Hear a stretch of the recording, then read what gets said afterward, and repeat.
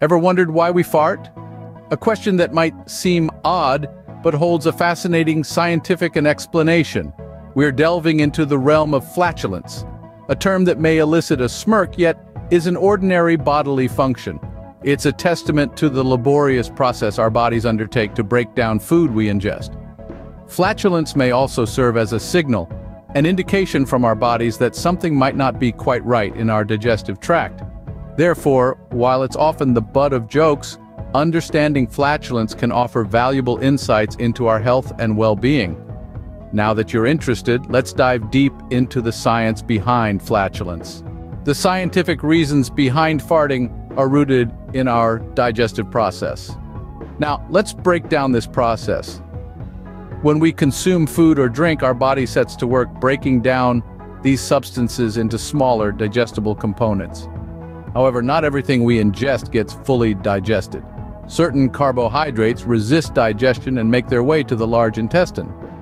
This is where a sort of natural gas factory begins. The process produces a mix of gases including nitrogen, oxygen, carbon dioxide, methane, along with a sprinkling of other gases in smaller amounts. These gases don't just hang around though. Some get absorbed into our bloodstream, while others seek an exit route, accumulating in our digestive system until they're eventually released through the rectum. This release is what we know as breaking wind, or simply a fart. Now, not all farts are created equal. Dietary factors play a huge role in gas production. Foods high in fiber, such as beans, lentils, certain vegetables, and fruits, are notorious for contributing to increased gas production. In addition to food, swallowing air during eating and drinking can also add to the gas in our digestive system. Moreover, everyone's body is unique, and the amount of gas produced can vary based on factors like metabolism and dietary habits. So, while farting might sometimes be a source of amusement or embarrassment, it's an entirely natural and healthy part of our digestive process. So that's the science of it. But what about the medical reasons? There's more to flatulence than just the science. Let's look at the medical aspects. Firstly, let's focus on dietary factors. Certain foods are notorious for their gas-producing properties. Beans, lentils, broccoli, cabbage, onions, apples, peaches, whole grains. These are all high-fiber foods that can increase the production of gas in your intestines. This is because our bodies lack the enzymes necessary to break down certain carbohydrates in these foods, resulting in fermentation in our gut and subsequently the production of gas. Next, we have the phenomenon of swallowing air, or aerophagia. All of us swallow a small amount of air while eating and drinking. However, activities such as eating too quickly, drinking carbonated beverages, chewing gum, or smoking can lead to swallowing more air than usual. This excess air can contribute to bloating and flatulence. Finally, there's normal variation.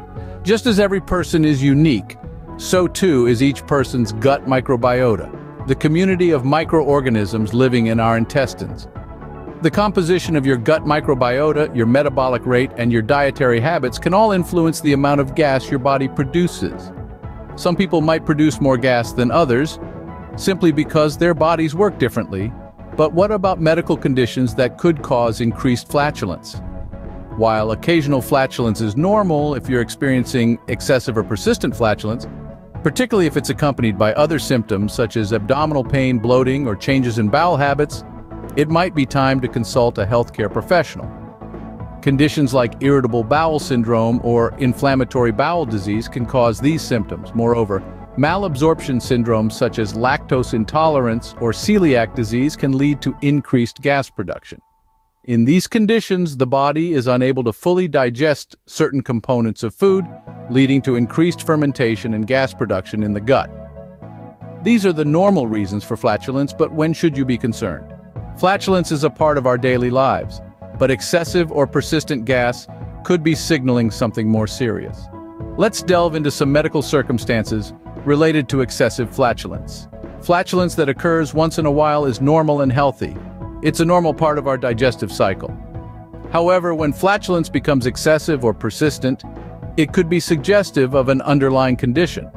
If you observe that you're passing gas more often than normal, or if it's coupled with other symptoms like abdominal discomfort or bloating, it might be time to consult a medical professional. Shifts in bowel habits can also act as a red flag. These symptoms could be a sign of conditions like irritable bowel syndrome, inflammatory bowel disease, or even chronic inflammation of the gastrointestinal tract due to diseases such as Crohn's disease and ulcerative colitis. All these conditions can lead to symptoms such as increased flatulence, abdominal pain, and changes in bowel habits. It's recommended to avoid self-diagnosis, rather professional advice, for a comprehensive evaluation. We should also consider blockages in the gastrointestinal tract caused by conditions such as tumors or strictures. These can lead to abdominal distension and increased flatulence, adding to the complexity of the diagnosis. Another medical factor to consider is malabsorption syndromes.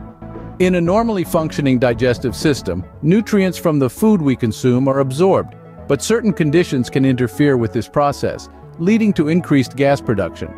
Lactose intolerance, where the body lacks the enzyme to break down lactose, is a common example. Celiac disease, which causes difficulty in digesting gluten, is another. Both these conditions can lead to malabsorption, resulting in excessive gas. Lastly, let's not overlook gastrointestinal illnesses. Conditions such as gastritis, peptic ulcers, or gastroenteritis can also lead to increased flatulence, along with other symptoms like abdominal discomfort, nausea, and vomiting. In all these scenarios, it's crucial to consult a healthcare professional for the right diagnosis and treatment.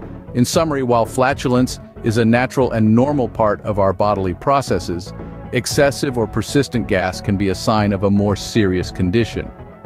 It's vital to monitor your body and seek medical advice if you notice significant changes. And remember, it's crucial to seek medical advice when you're experiencing excessive or persistent flatulence. So, there you have it. The scientific and medical reasons why we fart.